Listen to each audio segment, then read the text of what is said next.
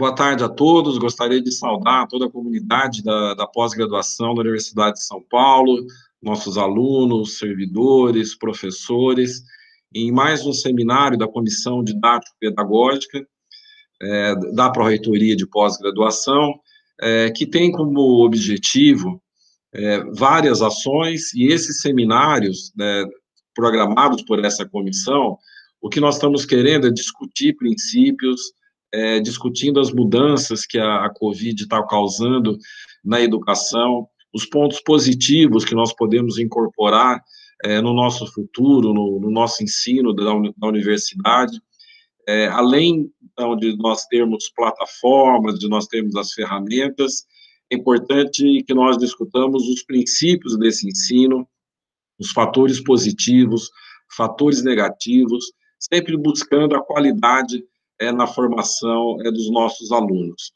Então, eu parabenizo novamente, já fiz várias vezes em público, o trabalho da comissão, e aqui nós temos o Manuel, o Carlos, o Luiz Felipe e o Valdes, mas tem vários colegas que estão trabalhando bastante. O Manuel e o Carlos, eles estão responsáveis por esses seminários, e hoje nós teremos um modelo um pouco diferente do que nós estávamos habituados a fazer. Então, nós temos dois professores, o professor Shigeru, que já participou de um evento conosco anteriormente, e o Peter Kaufman, dos dois relacionados ao MIT. Eles vão fazer palestras gravadas, tá? Então vocês vão assistir a gravações que eles já fizeram, o que o Hugo formatou, agradeço também o trabalho do Hugo, e ao final dessas palestras, o Peter vai entrar ao vivo para nós podermos fazer o debate com ele das perguntas que vocês colocarem no chat do YouTube.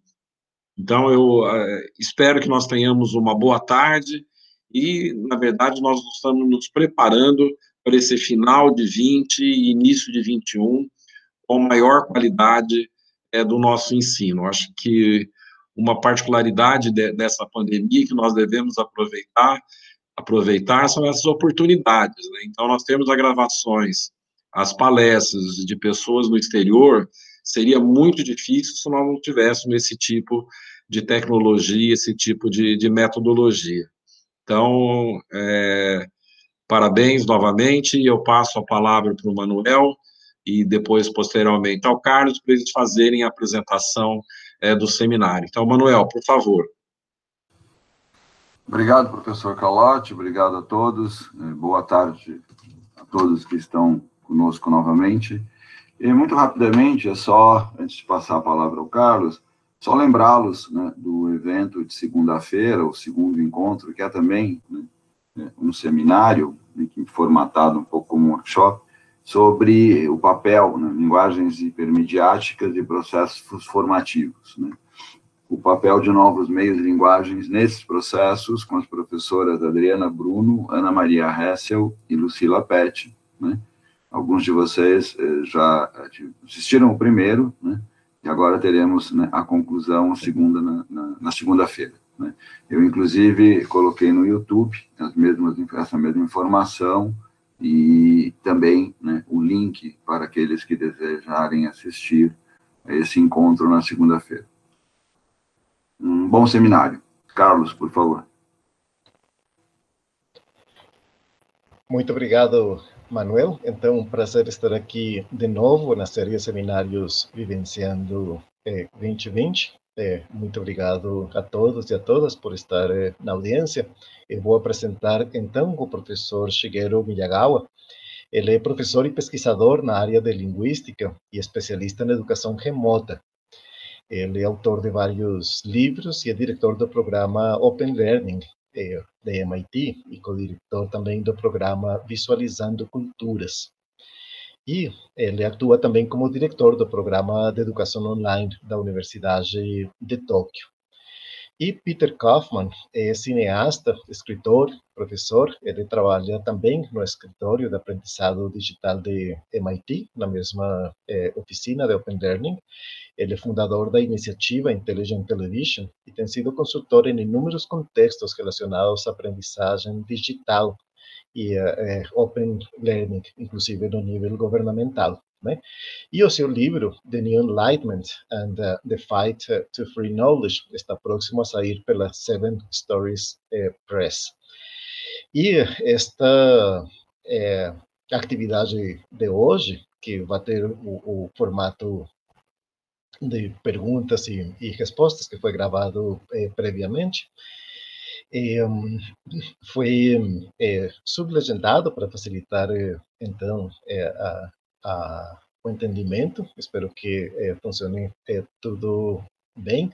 Agradeço muito o trabalho do Hugo, verdadeiramente, com a edição, né? Mas, frente a alguns problemas técnicos que a gente teve na ocasião. E, como já falado pelo professor Carlotti, teremos a presença de Peter Kaufman depois da apresentação gravada, para responder algumas perguntas ao vivo e ter um pouco de debate.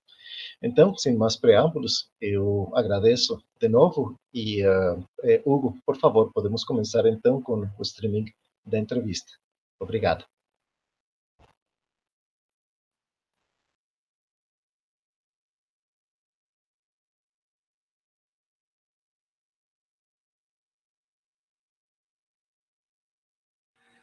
Hello, everybody. Again, thank Professor Shigeru Miyagawa and Professor Peter Kaufman for accepting our invitation and are being with us today. In fact, we have two related topics to be discussed in this cycle of seminars, in 2020 cycle, both related to the production of knowledge in higher education from some perspectives. For instance, availability, accessibility, and governance.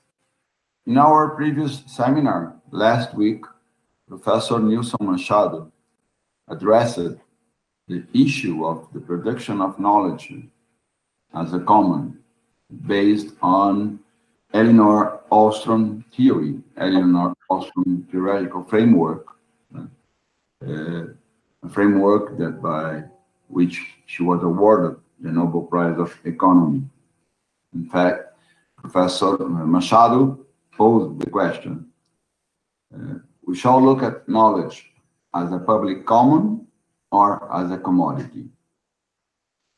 We will continue today with the concept of knowledge under the view of a new enlightenment, as in the recent Professor Peter Kaufman's book. So therefore, these two seminars are highly related, and most likely we may revisit some of the ideas and concepts from our past event. Our first question then is, to start, let's first discuss some words that are becoming increasingly frequent in the academic world: open and free. How shall we read those words? Free, for example, can mean no cost associated, or, as in the book, free as in freedom. I'm referring to Professor Kaufman's book. Free as in freedom, in other words, that resources shall be available for free intellectual actions. Similarly, open may mean free to access, but also not covered, not fastened, among others. Our first question then is, what open shall mean when we say open learning? What free shall be in the context of free knowledge?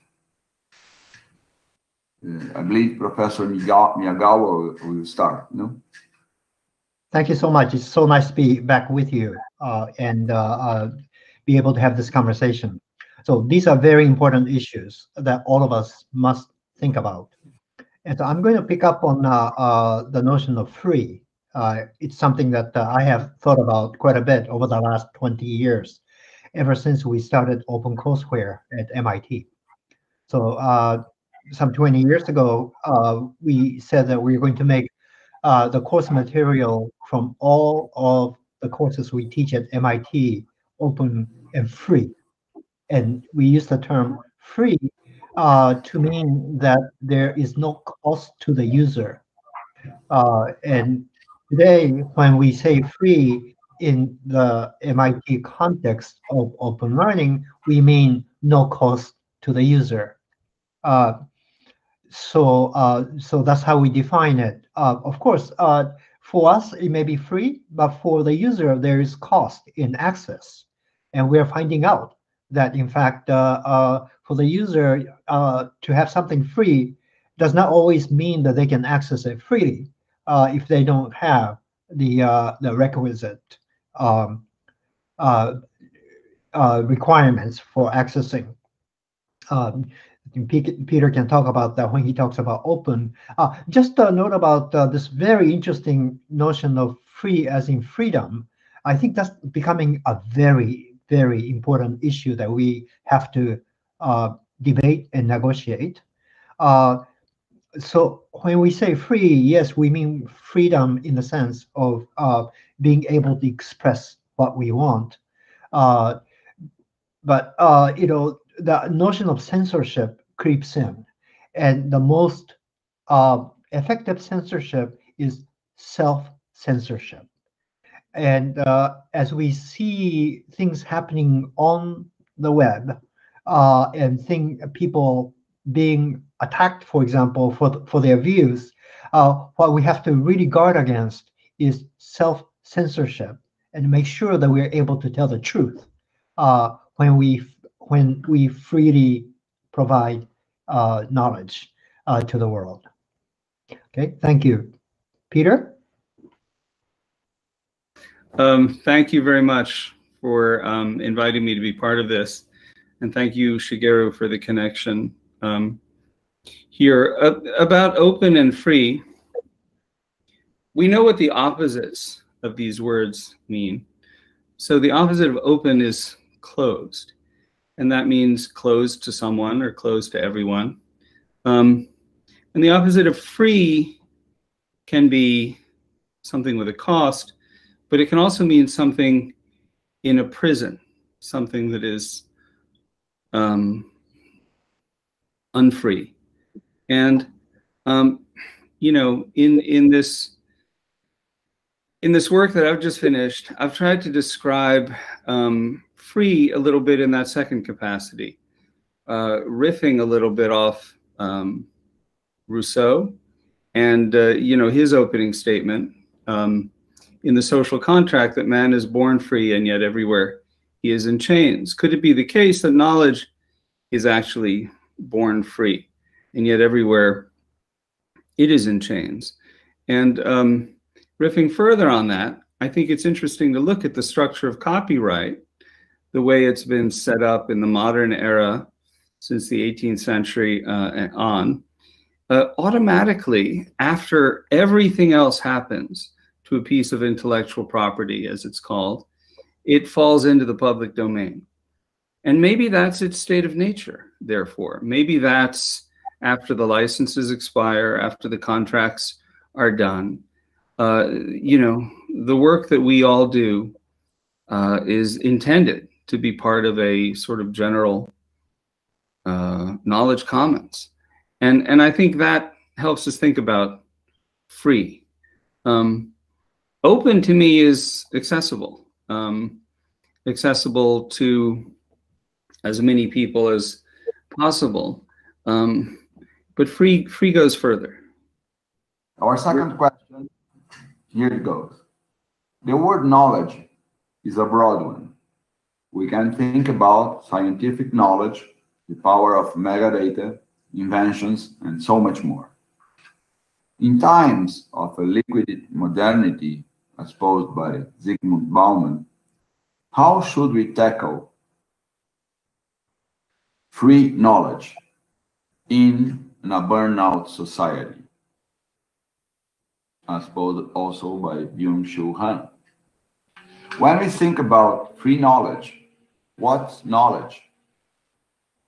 It's a concept that we can split, fragment, or even organize, aiming at the development of a taxonomy of priorities.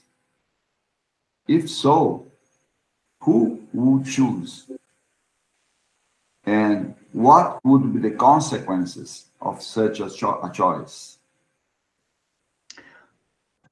Okay, this is a wonderful question, and there are many, many things that are in your question that we need to think about. So the nature of knowledge. Well, the nature of knowledge is being challenged today. So what we thought is a given based on scientific knowledge, climate change, wearing a mask, is now just commonly questioned. And so all of a sudden, what we thought was knowledge that is a common among society has become a commodity that can be negotiated. You either take it or leave it. Okay, and so this is something that and as things become faster and faster in this liquid modernity, as Bowman says, where things break down, and before you can fix things, then you have to bring in new things. We really do need to negotiate this in a way that we haven't done before. And I don't think anyone knows how we do that. There are some things that I think about with knowledge, being at MIT, and seeing the kinds, particularly of technological advancements that we're seeing. So the Moore's law, which double the speed of bits, doubled every 2 years from the 1960s until just recently, it is now giving us just unimaginable power, and it's powering AI, right? But where are we with all that? AI will start to produce knowledge. It's already starting to produce knowledge, and it is starting to impinge on our freedom. For example, with facial recognition and with private information. Okay, that is all being made possible by the Moore's law and technology. We really, as a society, need to negotiate. What we have built. Have we built something that is beneficial to us, that can produce beneficial knowledge, or did we produce something that is not so beneficial to us? Okay.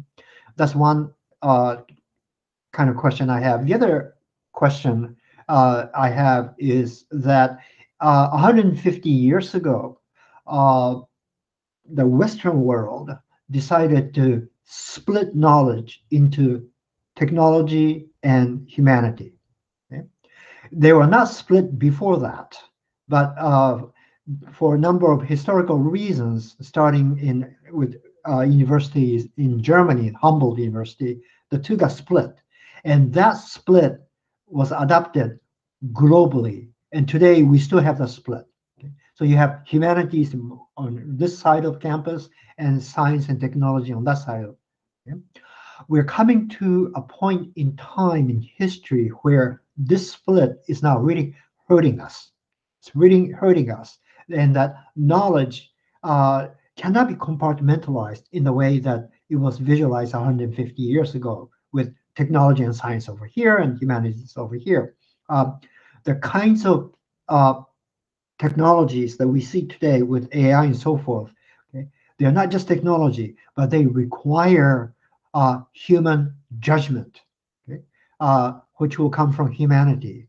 And unless the two are melded together into a coherent knowledge body, the society is going to always struggle with piecemeal knowledge that can very well hurt us inadvertently, but could very well hurt us if we don't begin to, in a sense, correct the mistake that we made 150 years ago when we split knowledge into these two spheres. So this is what I think about with knowledge.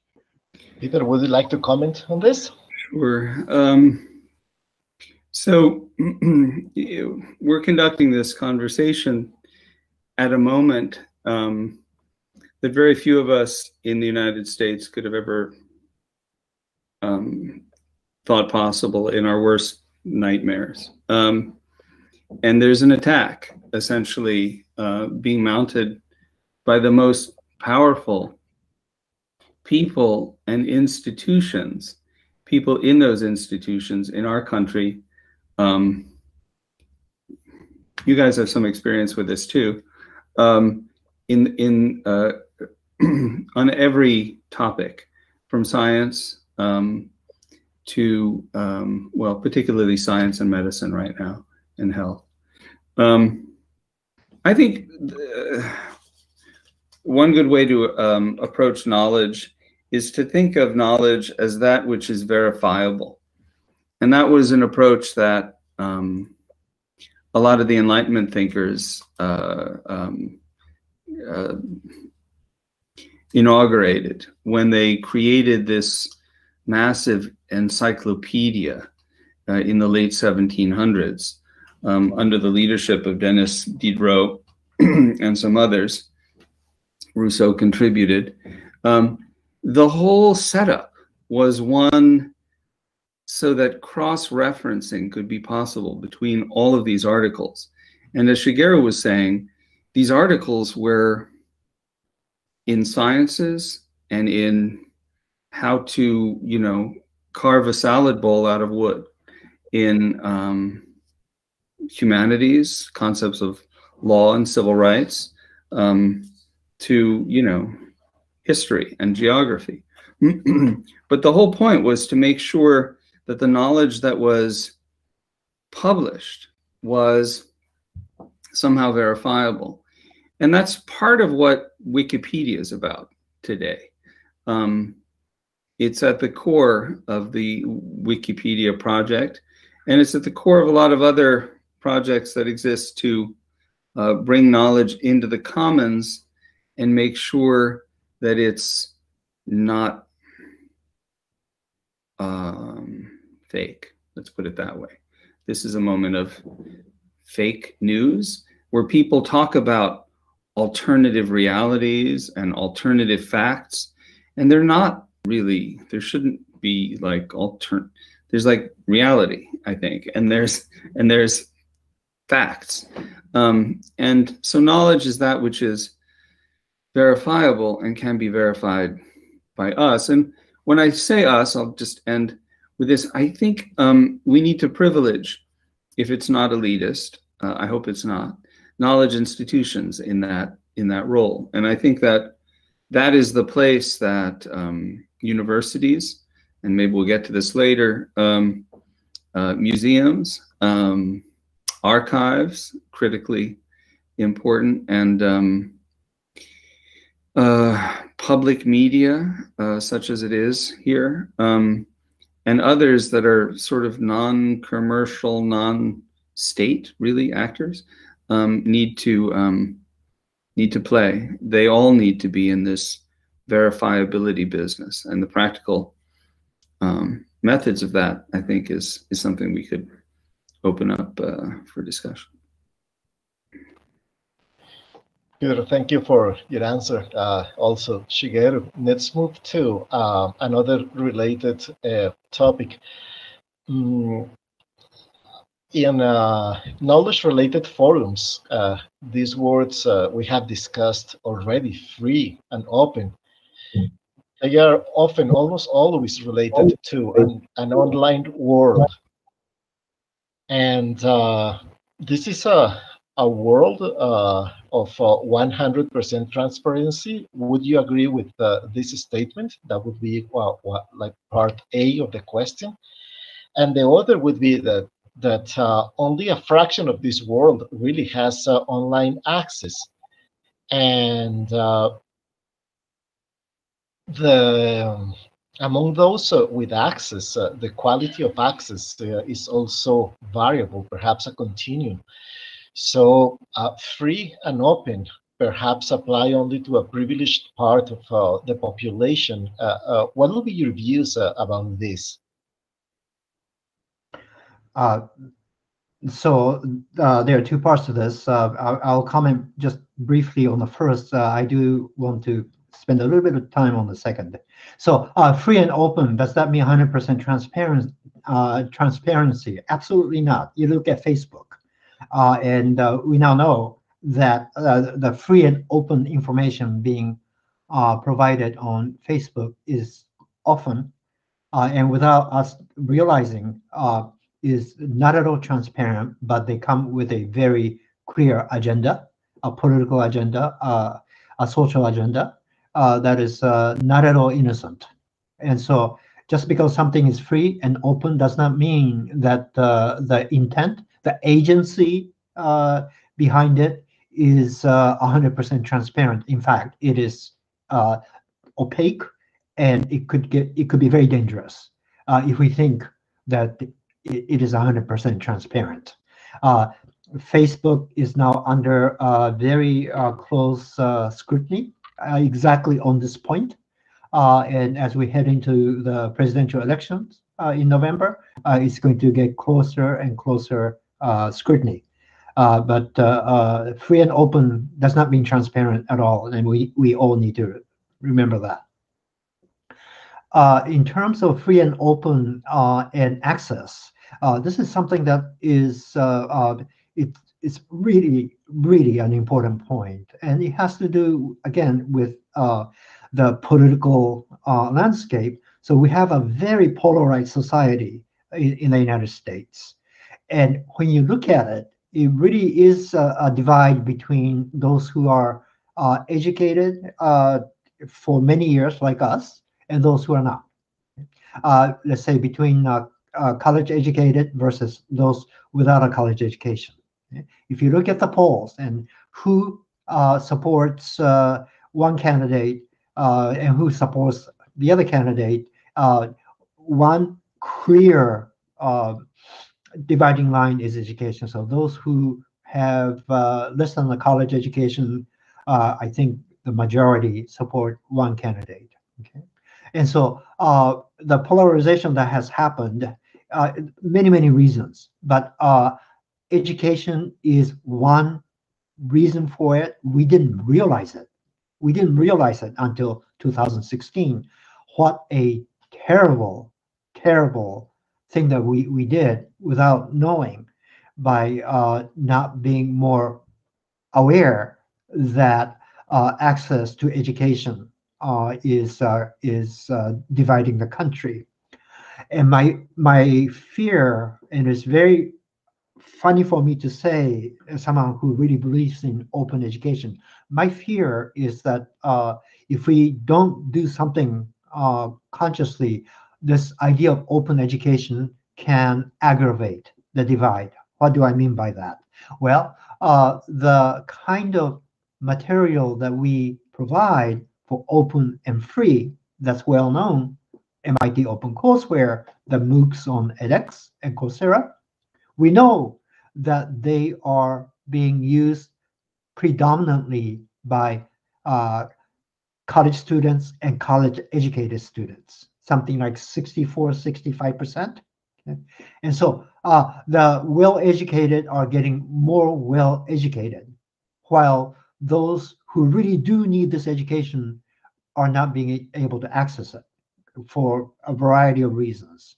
And so open access teaching material, unless we really think very hard, can aggravate the polarization that happened because of unequal access to education earlier in history in this society.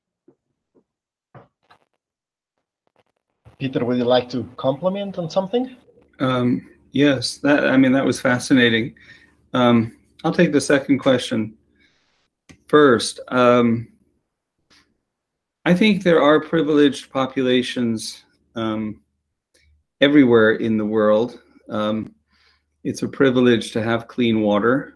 It's a privilege to have the right of free speech.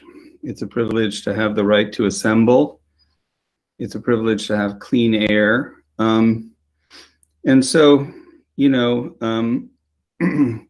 internet access is also a privilege, access to libraries, access to radio and television, as Central and Eastern Europe proved for us during the Cold War.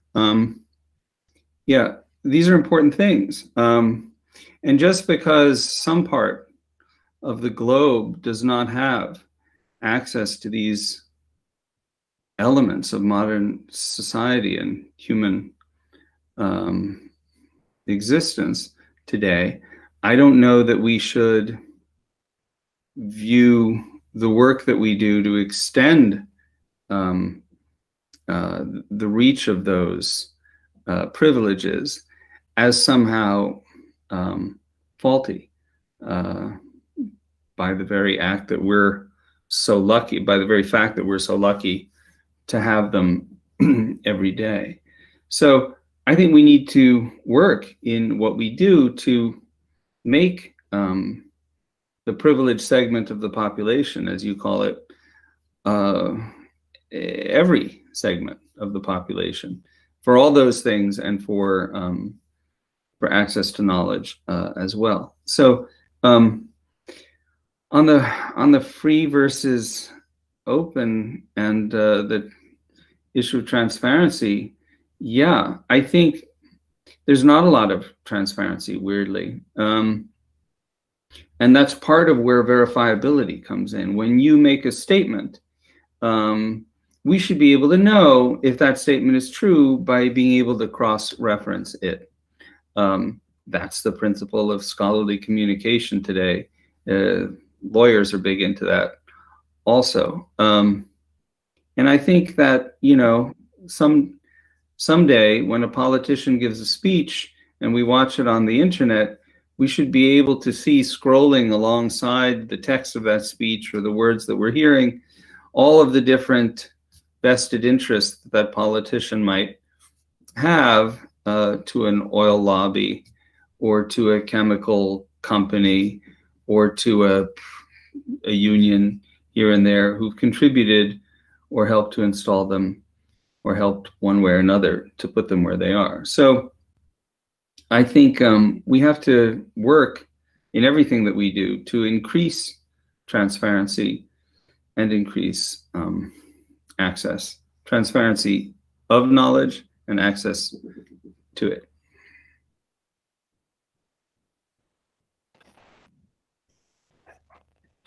Thank you, Peter and Shigeru. So, how shall we address then this issue of inequality? What shall we do? I'm aiming at its elimination. What we're learning, quite sadly, is that teaching online amplifies and aggravates inequalities that exist in society. Okay? Let me give you one example. When the New York public school system went online in March because of the pandemic, they found out some things. They found out that many kids didn't have a computer at home. Many kids didn't have a Wi-Fi at home. Many kids did not have a home. And when you look at the statistics, it turns out that, so New York public school system is the largest public school system in the country. There are 1.1 million students in that system. And 100,000, or almost 10% of the students in the New York public school system commute from homeless shelters, 10%. And what we are learning about these kids is that, you know, they're not in, so when the New York public school system realized this, they quickly lent out iPads and Wi-Fi hotspots, which is good. But also, it turns out that these kids were depending on the school system for food. They go to school to get breakfast and lunch. And so now, not only did the school system have to provide for Wi-Fi and computer, they had to provide for food. You know, very basic survival items that they had to, and we, it's because we went online that we are learning about this. OECD did a survey with Harvard on, I think, about 80 or 90 countries and their readiness for online education. And it turns out that most countries are not fully ready for online education. So they asked 3 questions. Is there a computer at home? Okay, that's an obvious question. Is there a Wi-Fi at home? That's also an obvious question. But the third question, do you have a quiet place to study at home? That one, many countries failed because of the home situation. And so inequality gets amplified, aggravated by online education.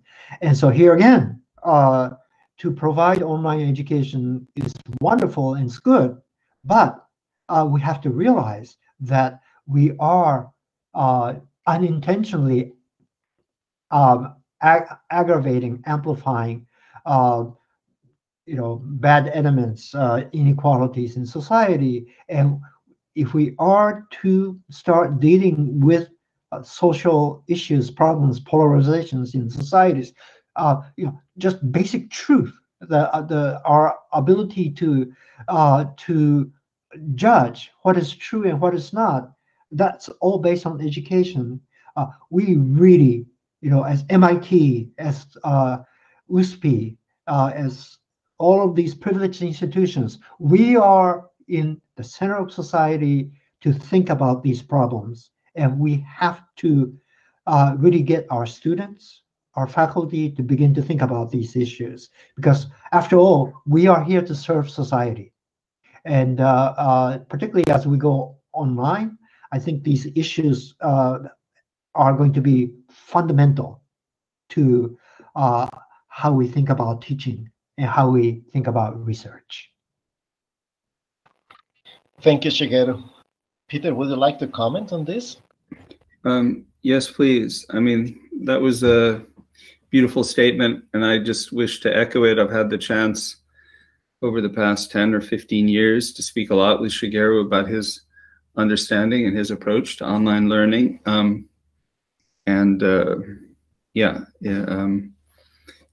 It's always an incredible treat and delight for me to hear his latest thinking. And this, I'm from New York. This is a city that I grew up in, and this is a city that in many ways is one of the great cities of the world, and it's a travesty. I think in answer to your specific question, we have to be, as online educators and as those who produce online courses and those who help distribute and market them, we have to be both humble and ambitious. We have to be humble, again, to echo what Shigeru said, to know that online education is not a cure-all for the world's problems. In this group that we started last year called the Open 2020 Working Group, we begin every meeting pretty much by looking at the United Nations Sustainable Development Goals. There's 17 of them, which is a weird number, but there's 17 of them, and they include things like no poverty, zero hunger, gender equality, clean water and sanitation, some of the things that we're talking about today. And I think that you can't, when Shigeru speaks, again, not to just consistently echo the statement that went before mine, but when Shigeru speaks of our roles here, we have to advocate for everything at once, recognizing that we can't create that much better world unless we do. And that's the ambition part of it all. What is it that we're presenting to people online? How are we teaching? What technologies are we using? These are things that we need to think through, soup to nuts, as we say, A to Z. We have to do it in everything that we do. Thank you, both of you, for your answers. And I want to move now on to a topic that we just touched in passing, but that I would like to develop a bit more. And is that, I mean, of course, there is no one single model of university. There are many models. But independently of that, we understand that universities as institutions, they play a natural role when discussing open learning and free knowledge. But having in mind that free knowledge is not only a governance issue, but is also related to social inclusion, as we just discussed, and social empowerment. What would be the role of universities in this context? And considering that universities alone would not be able to achieve the major goals we are discussing.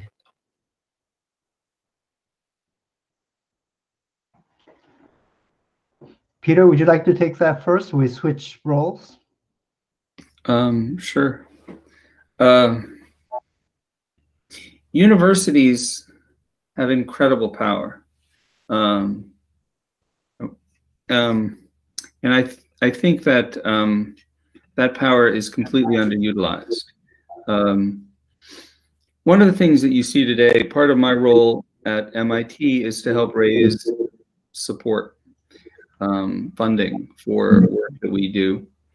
And you'll see that the heads of some of the foundations that we work with are on the front lines of conversations today around race equality, economic equality, gender equality, and all of the challenges that our current leadership and other things now present to the progress that we thought we'd made. I think universities have extraordinary power, and they have the power where they're situated in American society. Certainly, some of these elite private universities like MIT and Harvard, and some of these historically Black colleges and universities, community colleges, state universities, which are incredibly powerful, just as entities, as employers, as economic and social institutions, but also the amount of reach that we have. You know, we're not exactly celebrities. We're not great rappers or basketball players or whatever, but the people who work at universities, the people who lead these universities, have the ability to reach millions through the voices they represent. And we also have these cameras in our hands now. And I think increasingly, you know, we're relying on, here anyway, video for all kinds of news. The evening news here has become essentially on television and on the web a series of clips about what happened earlier in the day. Can you believe this? Let's watch it again. We have the ability to produce an incredible amount of quality content, not just the 2,500 courses that MIT puts online as part of open courseware,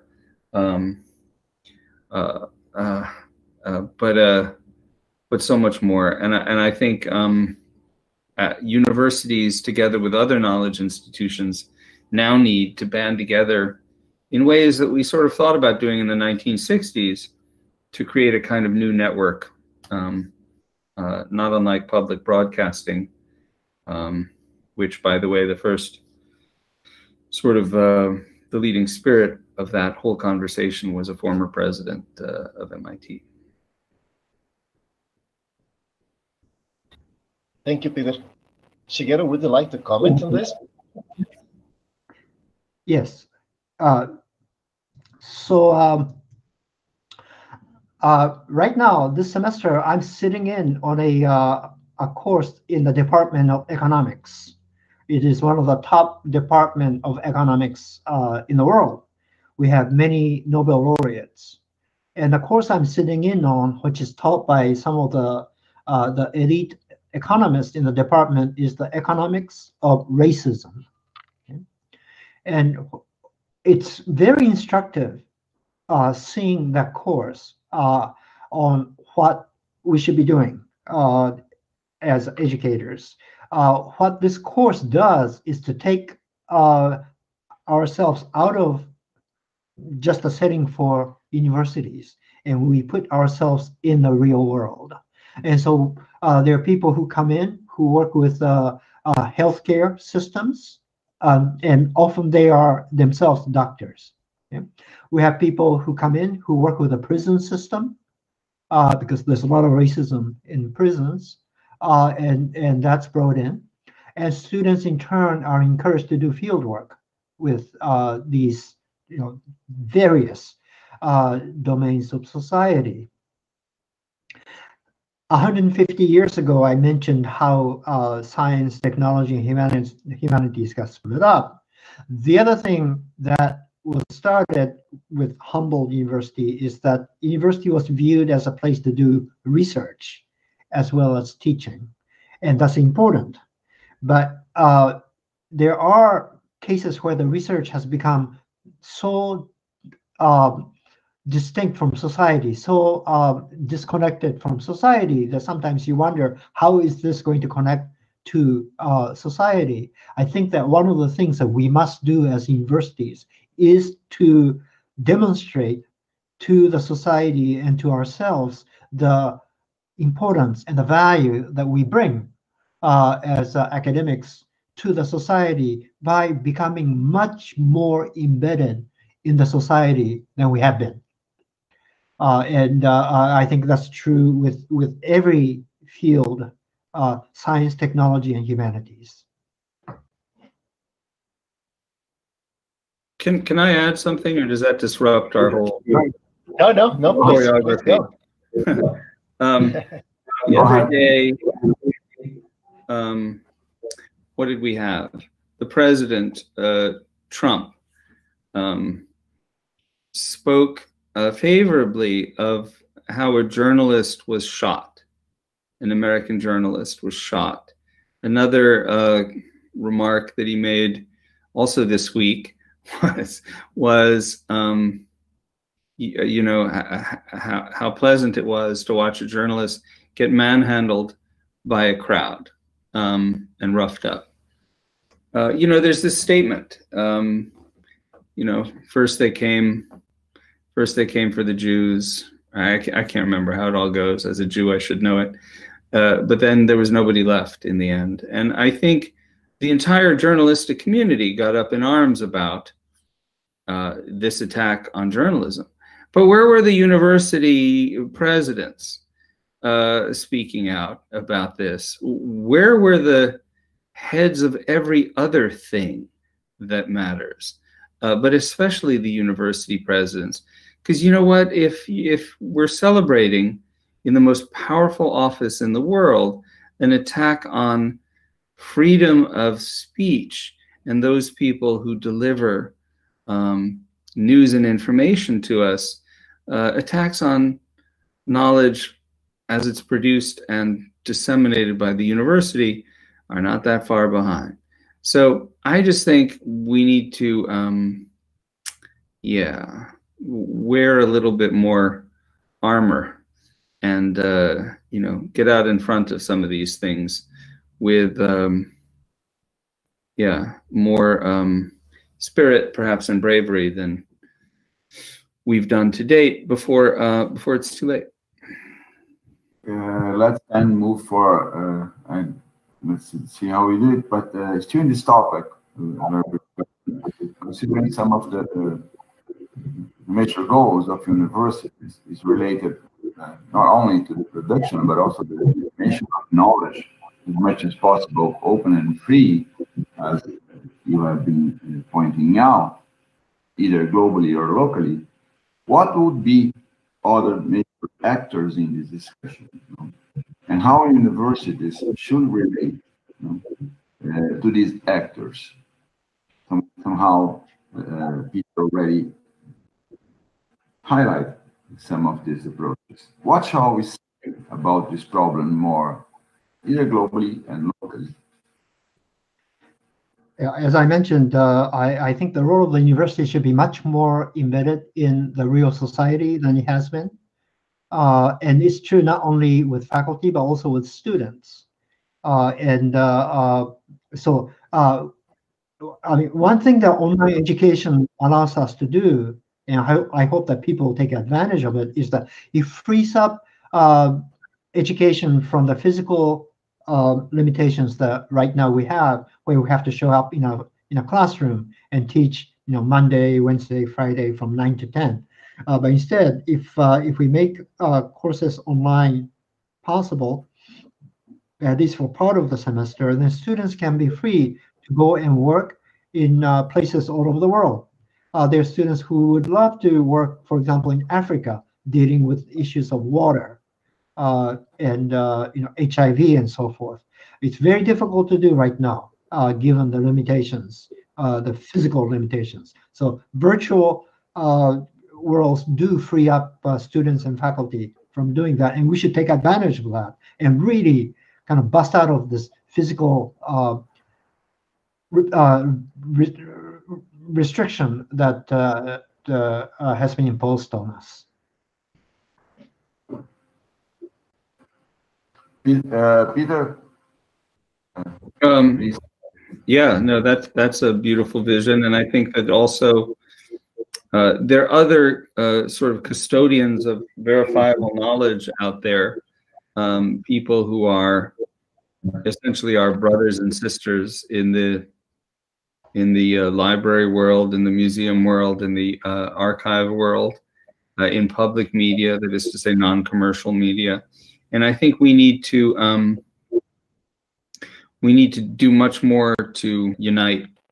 Well, thank you for those considerations. Let's get into one last topic, and this is related to this book, Consilience, a book by Edward Wilson, published in 1999. And curiously, the New York Times reviewed this book and entitled the note, "The New Enlightenment," in relationship with Peter's book that we mentioned already. And Wilson defended, just as Shigeru discussed here, like a much closer association between social and natural sciences. And having this in mind, and going back to this concept of free knowledge, the question would be how these ideas, free knowledge and free integration, would be related. Can we think of free knowledge as a path towards knowledge integration? Shigeru would like to start. Thank you. It's very wonderful to hear Wilson, Edward Wilson. He lived in the same town I live in when he was working, and he gave a public lecture to the townspeople. Very, very wonderful guy. So yes, as I mentioned, and I absolutely agree with Wilson. We made a terrible mistake 150 years ago when we split science and technology with humanities. And a lot of why we are in trouble today has to do with that mistake that we made 150 years ago. And we have to correct that mistake by bringing the two back together, as Wilson says, and as Michael Datouzos, who was former head of MIT's computer science department, said.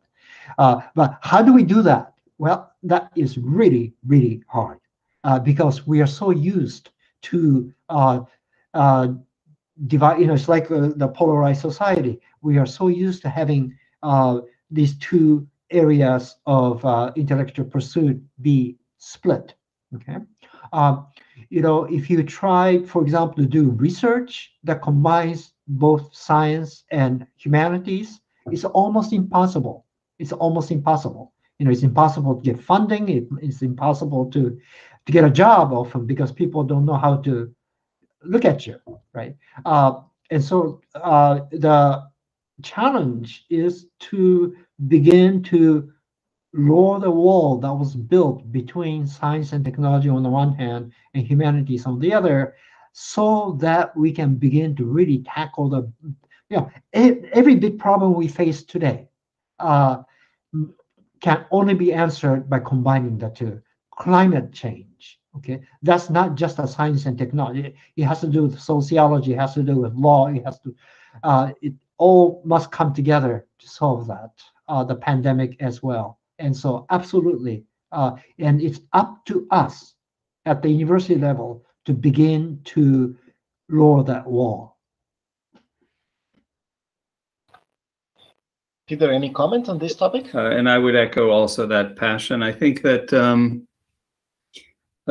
increasingly, the more things fall into the commons, and after rights to their use and expire, contracts, licenses, the more things become part of the public domain of knowledge.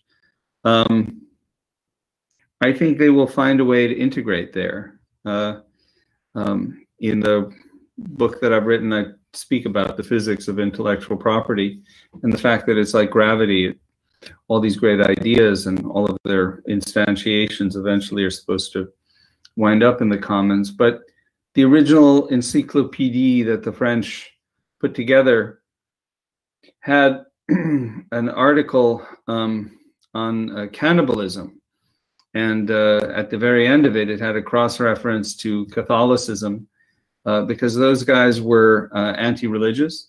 And so they were talking about, like, what is this body and blood of Christ, the waif, what is this thing, and that was their sort of internal joke, using this cross-referencing possibility to basically, give a little elbow to the church.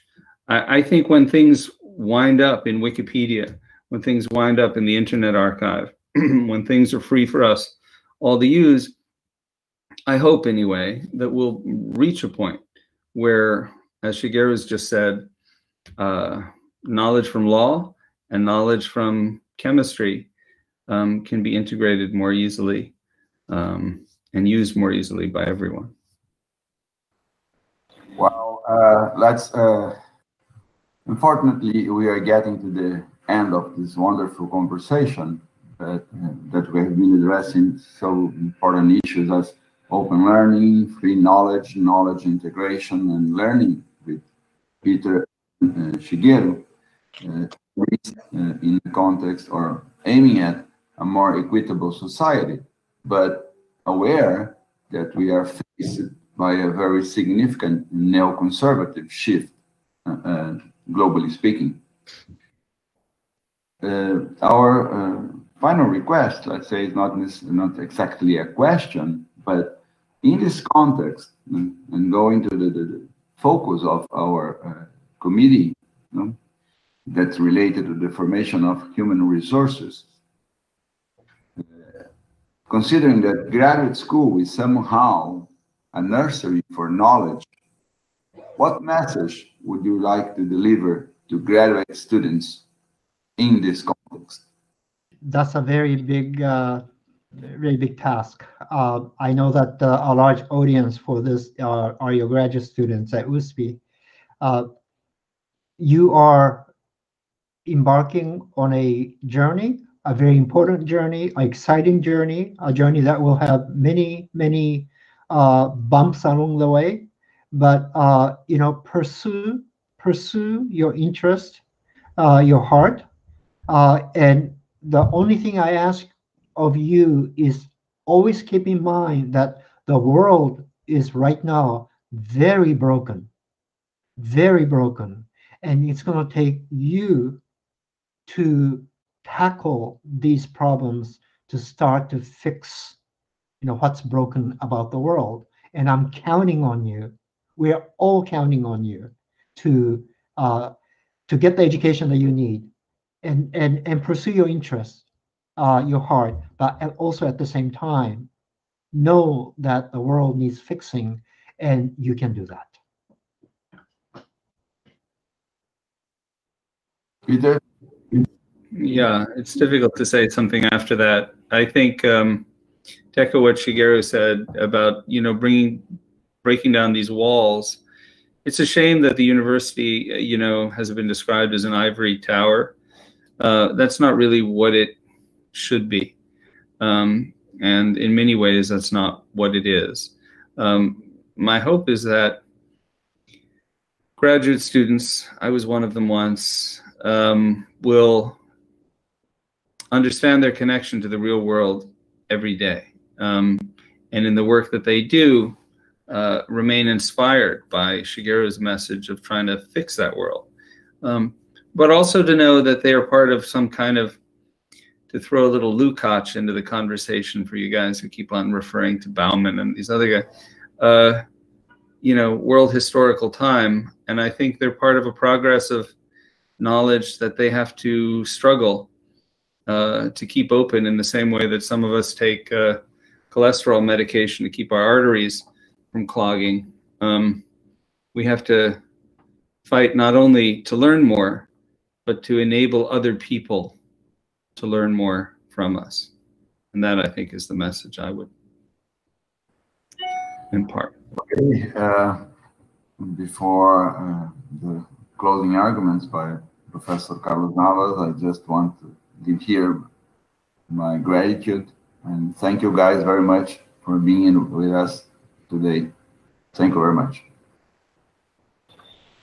Shigeru, Peter, thank you. This has been wonderful. It's a shame we don't have hours to keep discussing these topics. Thank you very much for being with us today.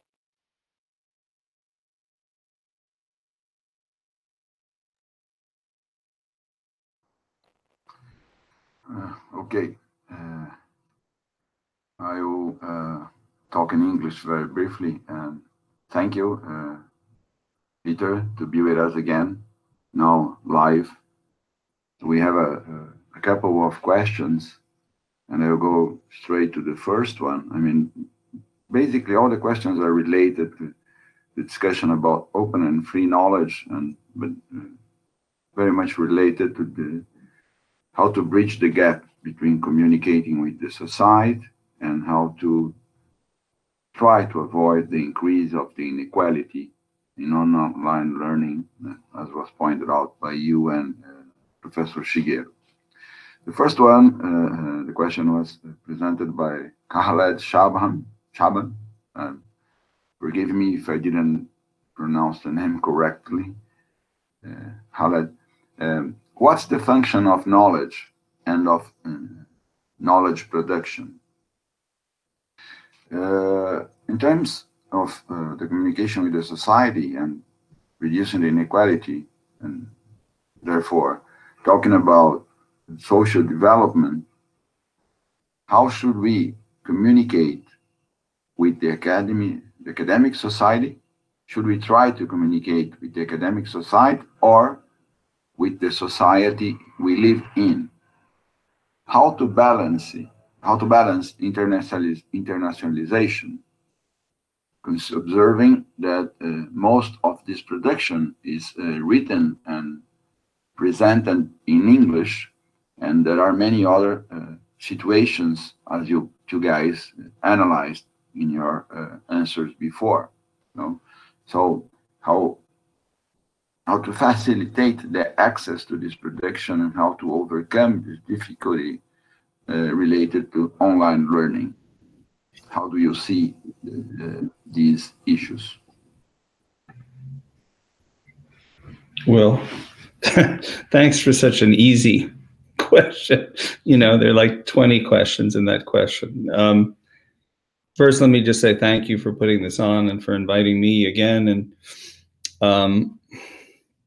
I want to thank Shigeru, who couldn't join us today. He's one of the leaders and first movers in the open education movement, one of the wisest people I know.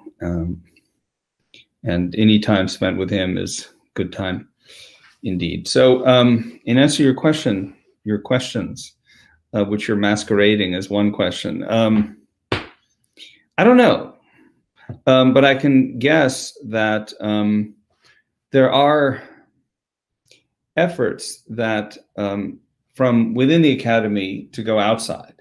There are efforts in book publishing, they're called crossover books. They're books that are written by academics that are published by major trade publishers as opposed to by university presses, and that reach the public at large in some way. They're not, you know, for a particular discipline to mull over, you know, in a conference room to have closed debates, and those are important things. But I think it's a great benefit to society when really smart people engage with other smart people and try and make things move forward. Public television in this country started originally as public radio. And that public radio, for those of you who've been to Boston, the #1 public radio and television production company, station, nonprofit enterprise in the United States is WGBH. And those letters stand for GBH, Great Blue Hill. That was where a radio tower was erected in order to broadcast lectures from Boston and Boston area universities to the country. So I think there's an impulse that we have within the academy. I say we because I work at MIT now, but I've also not worked within the university environment, to share, broadcast out. But I also think that we do a disservice if we underestimate how many people actually hunger for good knowledge delivered for free, or at low cost, but because we're talking about free knowledge in these conversations, on the web, etc. And in some sense, it's a responsibility of all of us, wherever we are, inside or outside the academy, to make sure that as much as of that verifiable knowledge is available for free and freely, which is not to say only free of cost, but free for people to use and to do things with that knowledge and to make more knowledge from it. I think I answered one of your 150 questions. Well, not my question. I mean, I agree. There are a bunch of questions, the rephrase that I presented. Well, Carlos, you have another one, or please? Yeah, there's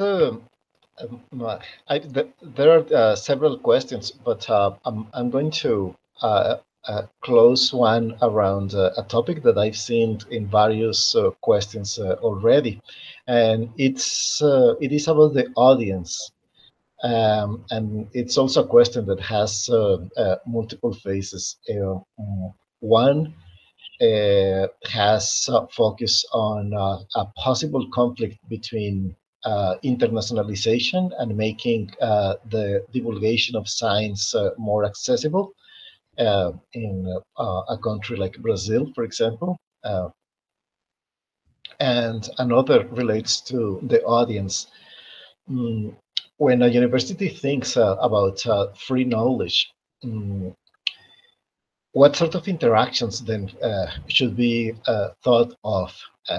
There is one specific thought in the questions that says perhaps we should target higher integration with schools, for example. So I think this is plenty already, Peter. I'll leave you with those two thoughts. Yeah, I like the way you guys pack like 10 questions into each question. So the internationalization question, you know, if you look at Wikipedia, for example, Wikipedia does a phenomenal job of having at a core of its operation the English language encyclopedia, but also having multiple languages and encouraging people to translate again and again and again from one language into another and back again. I think that's an incredible model for like knowledge production, knowledge sharing, that recognizes the benefit of localization and recognizes the benefit of internationalization. Look, we're divided, obviously, the United States and Brazil by miles, geographical distance, by language, a lot of other things. But I would say that there's more that unites us, especially these days, fortunately or unfortunately. I saw that, Brazil has passed 150,000 deaths of coronavirus, and we're over 215, close to 220. Between us, I don't know, that's close to 400,000 people. Sorry. And, if we don't share that in common as a challenge for our societies, if we don't share some of the denials of science in common, if we don't share, certain aspects of forgetting what it means at the very top of society to be a public servant, we don't share anything. And I think we do share those things. So how do you devote free knowledge to these questions? I think you try to publish as much as you can under free licenses in this web-enabled universe. You can't stop, because the regulations won't exist to slow down the amount of lies and half-truths and disinformation and misinformation that exist. And the funding probably won't be there to build robust alternatives to networks that exist right now for that kind of misinformation as part of our, what gets piped into the eyeball and eardrum equivalent of our bloodstream. So I think it's incumbent upon people who are in the academy and people who are in society to try and publish as many factual, verifiable things as they possibly can. Let's see, maybe we have a question more straightforward one, not a 150 questions in only one. Kelly Avelino, observing that we have a similar scenario in the public school system, São Paulo and New York, as pointed out by Shigeru, she says, we have this very similar scenario, and also in 2021, it's already decided that we will have hybrid teaching, hybrid learning in public schools. So this question, her question is, in your view, what would be possible or feasible ways to overcome the difficulties of students in public school system, considering what is the tendency, or not only the tendency, but the fact that the studies that have been made are pointing that inequality is increasing. What possibilities you think that we should try to experiment, to implement in order to avoid the increase of inequality in the public school systems? I've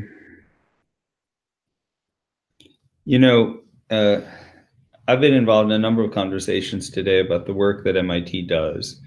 And some of that work is, this is a long answer to your short question. Some of that work is focused on creating vaccines for COVID-19, or developing therapeutics for COVID-19. And in some of the conversations today, we were trying to characterize the work of MIT Open Learning as the equivalent developing vaccines for disinformation, developing therapeutics for lies, developing treatments for a world that is maybe more ignorant, willfully or not, about certain things than it should be. So if this were considered, to take that metaphor, like an information and education pandemic, which is what we face, frankly, in our worlds today, especially in the United States and Brazil,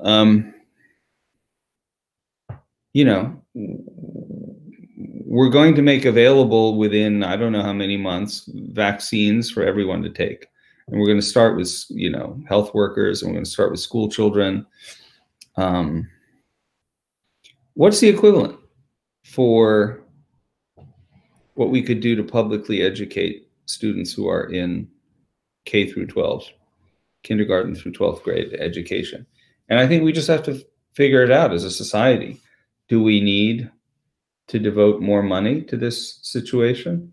You bet we do. And we can't rely on free material online, because in New York especially, I'm from New York. I've never been to Sao Paulo, but I know New York pretty well, and I grew up there, and it's a nightmare. Kids can't access the web.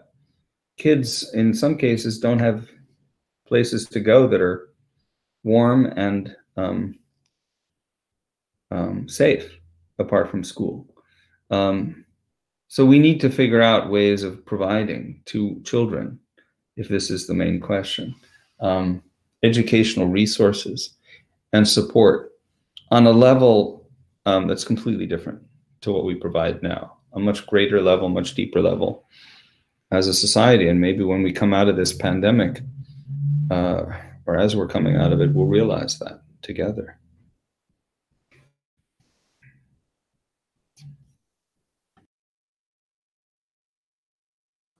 Carlos, do you want to? Yes.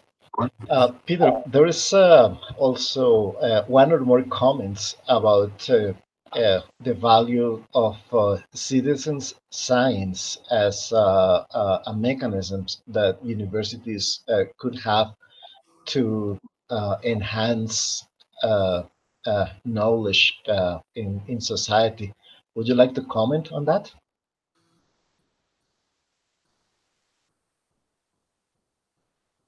Yeah, I think it's really important. I think there are, you know, scholars out there, some at MIT, some at Yale, some at Harvard, a lot of other places, that talk about distributed knowledge production. And, you know, there are definitely ways for knowledge to grow, ways that are led not by, you know, intellectuals in the academy. But, you know, there are people who train their telescopes on the night sky, and they try and map things that they then in turn contribute to scientific agencies. There are all kinds of other ways that citizens work to basically increase public understanding. And we have to make sure we can facilitate that. Probably one of the things is ensuring that people can remain connected through internet access. But there are a lot of other things too. There needs to be a kind of government on a federal level, on a state level, that signals a willingness to, you know, welcome crowdsourced knowledge production. But there also needs to be, you know, a little less reluctance on the part of knowledge institutions to welcome contributions from the people who will visit a museum, walk into a library. Everybody has got so much to contribute in this world. We should recognize that. Both you and Shigeru pointed out that, globally speaking, we observe a movement or a shift with neoconservative political ring, but not only that. I mean, a movement to kind of negationism in terms of the science. Analia Morin asks, what's your view, or how can we possibly explain such a wrong public policy related to the pandemic in the country that we have the biggest scientific production? I wish I knew, but I mean, one of the things is you know, if you're a child and you know, you see your parents behaving in a certain way, you might behave the same way. You know, there's this kind of concept of role models, and you know, and I think leadership needs to set examples about the value of science. Just yesterday, the Republican governor of the state of Massachusetts refused to endorse President Trump for re-election. He's a Republican governor. And in part, he doesn't do that because Massachusetts is a very science-heavy state. Like, there are a lot of great universities and a lot of great scientific institutions that exist in Massachusetts. It's, you know, we're lucky that way. It's been that way for a long time, 400 years. You know, the other thing is television and radio and the web are just overrun by people who are sending out messages that science, you know, the science is wrong, as our president put it. But like, you know, so we have Fox News, we have a whole ecosystem of talk radio, which is very big here. I don't know what it's like in Brazil. We have, you know, websites, InfoWars, and there's a tremendous amount of nonsense, and there's no regulations over that kind of stuff, as there used to be. And in fact, as those systems were designed to have. But those regulations have been chipped and chiseled away by the very same neo-liberal financial interests that you mentioned at the beginning of your single question. So I think that we have to reassess once again, as we did here in this country in the 1960s with public broadcasting. If we're dealing with what one great public servant, a lawyer, once called our vast wasteland, looking at television, and now there's probably other language, slightly muddier, dirtier language that could be used to describe what we have now. You know, back then we developed a whole system of public broadcasting, much, you know, intentionally we did it. We assembled people, we figured it out. Lyndon Johnson, the president, signed it into law. And now I think we might need to do something similar with regulations, but it requires us to get a handle on money and how money, how we need to stop money from buying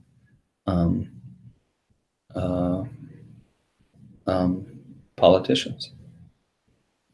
I realize that's hard. I was reading the news today about Brazil. I see that money and politicians go hand in hand, or something.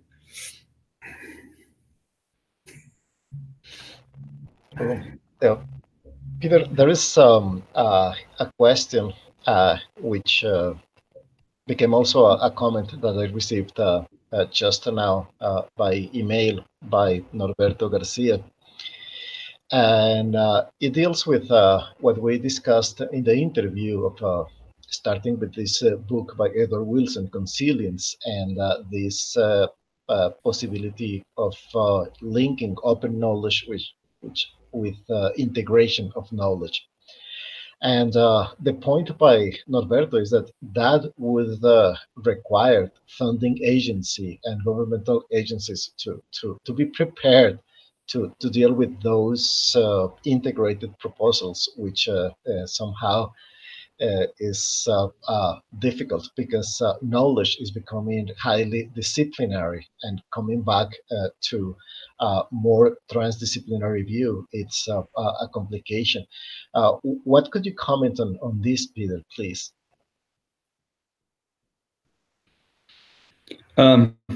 Well, I think Shigeru was very eloquent on the need on the tragedy of knowledge being split into different disciplines, and you know, disintegrating it from, you know, sciences and humanities and other ways. I do think we have to figure out ways to bring these things together. And you know, if you look at the challenges that are facing the globe today, like the United Nations has the Sustainable Development Goals, SDGs, as we, you know, there's 17 of these, and they include things like ending hunger, ending poverty, fighting climate disintegration and stuff. And all of those challenges require multiple approaches, multiple disciplinary specializations, from a geologist to a lawyer, you know, from a, I don't know, marine biologist to, I don't know, a specialist in government policy. Everybody needs to get, so if, you know, if we're serious about tackling these large questions, the only way, some Russian poet, Joseph Brodsky, who won the Nobel Prize for Literature, once said, the only way out is through. And I think that, you know, we have to apply ourselves in all these different disciplines, getting out of this mess that we've put ourselves in. But, you know, by uniting and figuring out, one of the wonderful things about MIT is that it takes multiple disciplines and it puts them together under the leadership of a president of the institute, or, you know, a team of faculty and staff, and says, okay, focus on this for a while. Help put a man on the moon. Okay, done. You know, but it required all kinds of disciplines from within and without, sciences and engineering, to get that done. And I think, yeah, I think it's a challenge, but it has to be overcome. People have to be drawn to this work from all kinds of different disciplines. I hope that it's a great question, and I hope, you know, there's somewhat large questions, these questions, and it'd be great if there were answers to all of them somewhere that I could read from and then recite, but coming up with them myself is not so easy.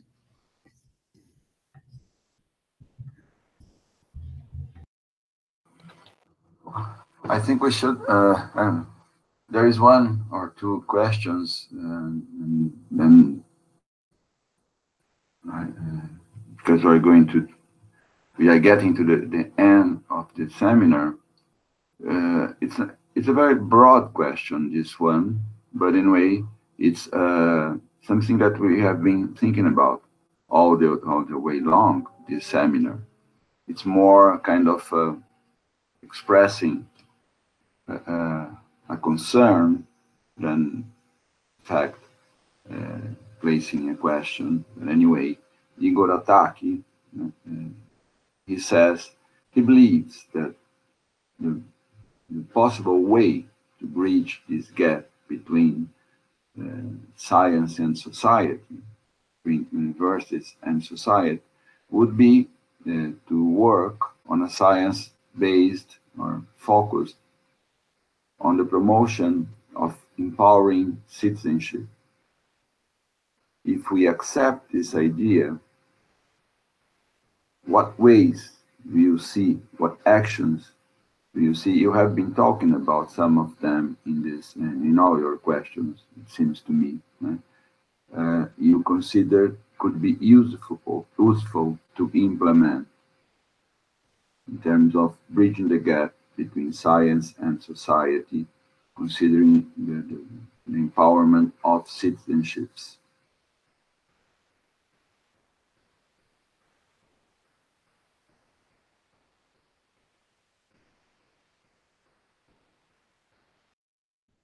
Yeah, thanks. That is a somewhat broad question. You know, how do you find the intersection? I'll ask him a question. It's him, right?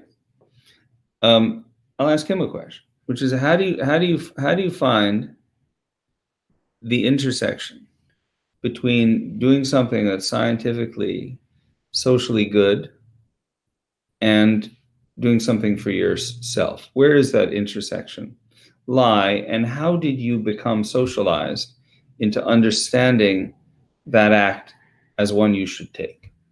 For example, wearing a seatbelt when you get into a car. I don't know. Not everybody does it. Most people do it. Wearing a helmet when you get onto a motorcycle or a bicycle. Not everybody does it. Most people do it. How do they understand that this is a good thing to do? At the base of it is some science, right? Is some what? I don't know. Physics about, you know, the car stops, the crash happens, you move, and how did that message get taught to you? I don't know. You probably can't move around society without a driver's license. And in order to get your driver's license, you have to go to, where are these values, and how do you plant them in people's minds as good values, as part of becoming a citizen, a good citizen, not a, where are those places? That would be my question back to you. And if you can find what those points are that we all engage in, we stop, for example, we don't cross the street when there's a red light. Just theoretically, there's some science involved in that, right? You don't want to get biologically turned into a insect on the street. How do you come to know those things? Well, we need to expand those intersections, those coordinates, on a graph, so that more things happen, so that we understand the benefits of vaccines. For example, we have a tremendous number of people in the United States. I think 60% of Americans believe in angels, by the way. But a whole lot of Americans also believe that vaccines, some people think that it causes autism. How do you change that behavior? I think you need a wholesale approach to understanding what it is to be a member of the society, and we've become completely dislodged by the misinformation that the web and unregulated television and radio have brought our way.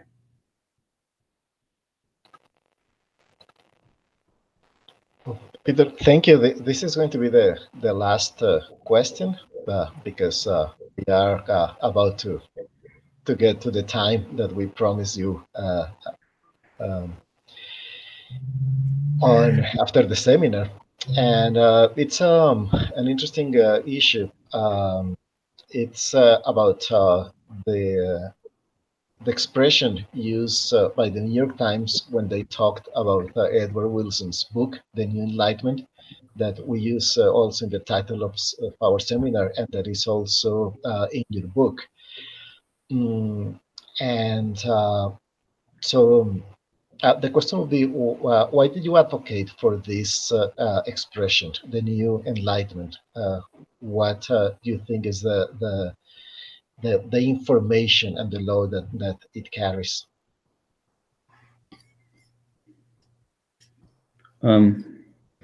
So theoretically, I should know the answer to this question because I've written a book on this subject with that name, and I think it's going to come up when the book comes out more than once.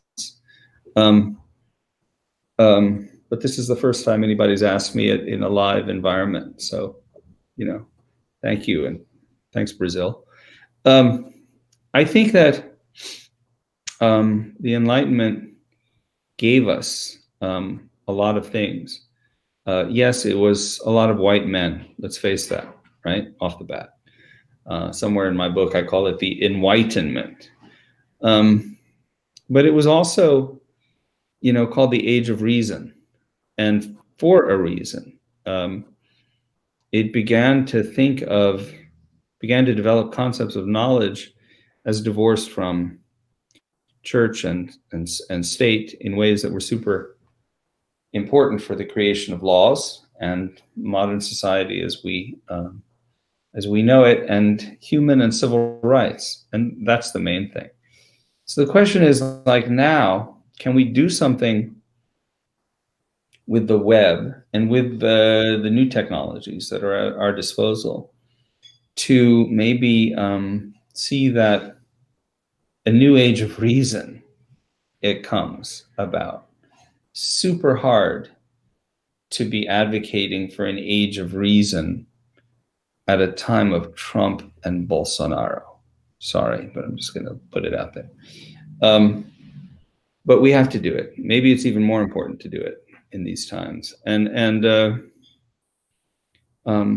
one thing that we have now in the book, you know, I talk about the original Enlightenment, as it was also called the Republic of Letters. You know, it was all these white men writing to each other and publishing stuff in text. And I'm trying to argue for a Republic of Images, where we can, between YouTube and our camera phones and everything else, like, maybe figure out ways of communicating and building knowledge that is image, moving image, recorded sound-based knowledge. We're at the beginning of that. YouTube is still a very young thing, and moving images are only 120 years old. So I think we have to self-consciously direct our attention not only to producing more knowledge, not only to sharing it more freely in the ways that Richard Stallman and others talk about freedom. Stallman is a great kind of catalyst for the work that I've done. He's a friend in Cambridge. But also in new ways, new types of knowledge production. So it's not sufficient to have like a lot of books. Like 100 years from now, when you do a YouTube interview, there'll probably be, you know, screens behind the people who are talking. And, you know, if you look at how people get their news in the United States right now, it's mainly news clips from yesterday that are shown today on the web and on television, video. So I think all those things we have to bring together, like we're bringing them together here on screens and over speakers. It's going to be a new form of knowledge transmission. We need to make sure that we can produce more and more of these things, although I pity the next victims that you guys bring after me. This is grueling, difficult work that you put me and Shigeru through, but it's enjoyable as well. So thank you. Well, thank you, Peter. Thanks a lot for staying with us today. I invite you to remain in this virtual room for a few minutes after we finish the broadcast. I want to thank you, everybody. Agora vou voltar para português. Muito obrigado a todos por participar deste debate. E nós temos outros eventos por acontecer ainda neste ano. Por favor, vejam a programação. Agradeço de novo muito a presença de todos vocês.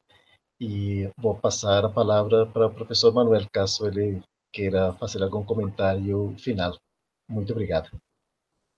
No comments. Just thank Peter again, in not only my name, but the name of all of us, the guys that work in this commission and the provost of graduate students of the university.